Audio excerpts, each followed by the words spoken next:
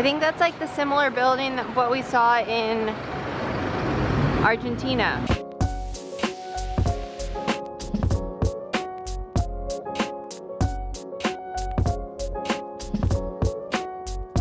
It is our first and only day in Montevideo. And we are getting some exercise to start it off right, and it is a beautiful day.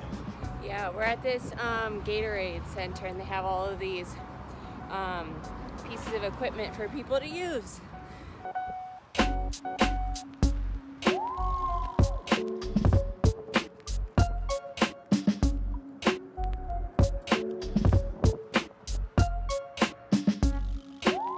We're gonna go get breakfast. Good morning workout. Afterwards, we're gonna see the first stadium of the World Cup.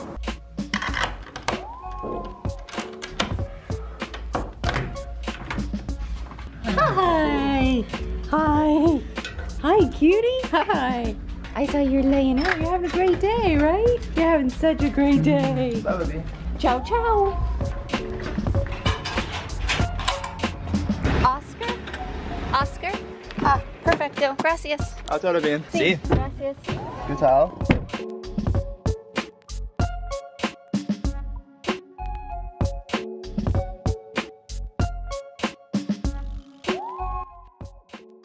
Nice bike lanes. Whenever we watch the next World Cup, we're gonna have such a different perspective on all the teams coming to all these countries. Like, we're gonna have like vested interest in every game. Whoa. We are in Estadio Centenario.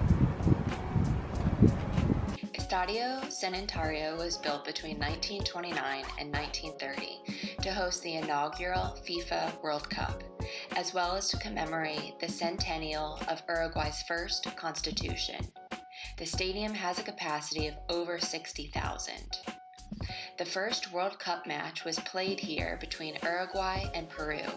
It hosted more than 7 group matches, including the final match between Uruguay and Argentina, where Uruguay beat Argentina 4-2.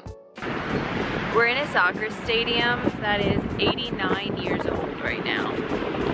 It looks like it was only made 20 years ago. It's pretty cool. Yeah. Graceful.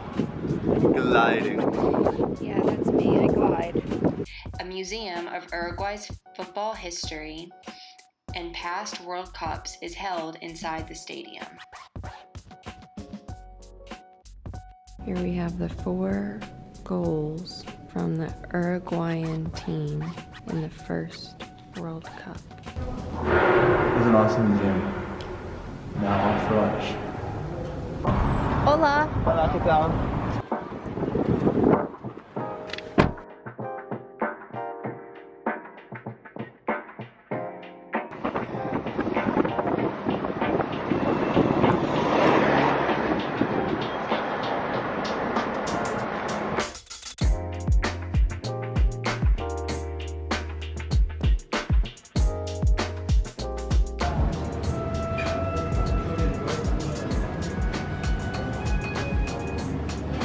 Ceviche and Popitos Galles.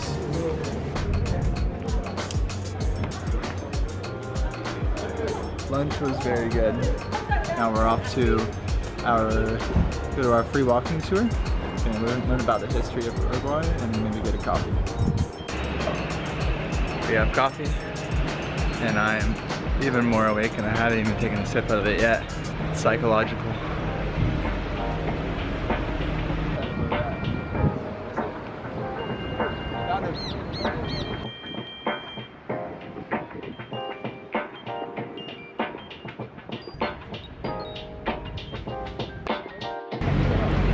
One crazy thing that we've learned so far is that Uruguay was not created from their own independence movement like a lot of other countries here, but they were created out of necessity to kind of Break up Brazil and Argentina by Britain. Strange.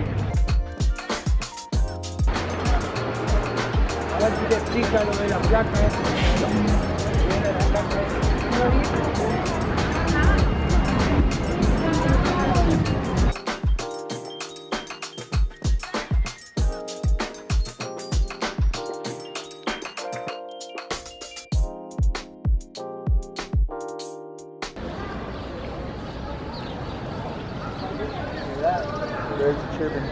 Oh, yeah. To the Constitution Square. We know it as La Plaza Matriz, Matriz Square. This church, we know it as Iglesia Matriz, it's our cathedral in Uruguay. So the Constitution name is not important. The name is because of the, as I was telling you, when Spain was fighting with Napoleon, what it refers to tourism in Uruguay. We always had tourism from people from Argentina and people from Brazil. That was it. A few years ago, we were starting to receive tourism from people that were coming from Europe, from abroad. And so we are changing the way that Montevideo works to offer a greater time schedule for the museums, for everything that you want to enjoy that. So we just finished our free walking tour and it was great. Yeah, we learned a lot about the history of Uruguay and their culture, and it's very unique. It was really cool.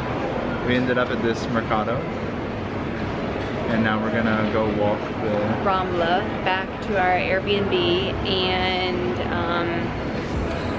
kind of get ready for tomorrow. Tomorrow's a big day. Yeah, we're gonna try to cook dinner tonight, so hopefully we find some good food to make some veggies. The Rambla is a pedestrian walkway that goes along the coastline of Montevideo. It is the longest continuous sidewalk in the world with a length over 22 kilometers. The promenade runs along the Rio de la Plata and continues down the entire coast of Montevideo. The Rambla is an integral part of Montevidean identity and has been proposed as a World Heritage Site.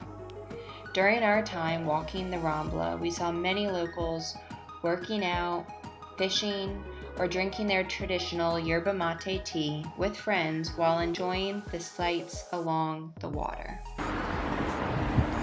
Got some groceries. Now it's time to cook some dinner.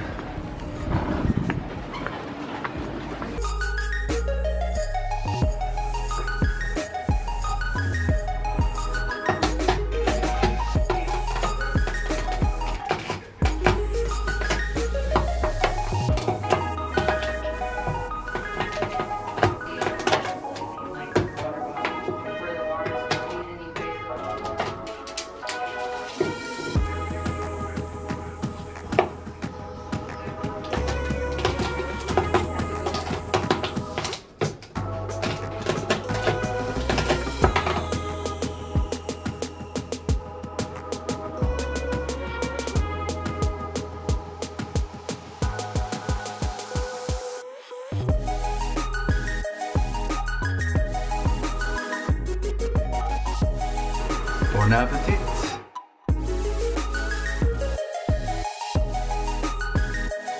I'm gonna try to glide more up to that direction. I'm gliding. I'm gliding here. Yeah, look at this footage afterwards and be like, yeah, I wasn't gliding. Am I gliding? No. I'm just not a glider. Sometimes I walk sexy and you're like this. I was like, no, shake your butt back and forth. There you go, yeah. He's walking sexy.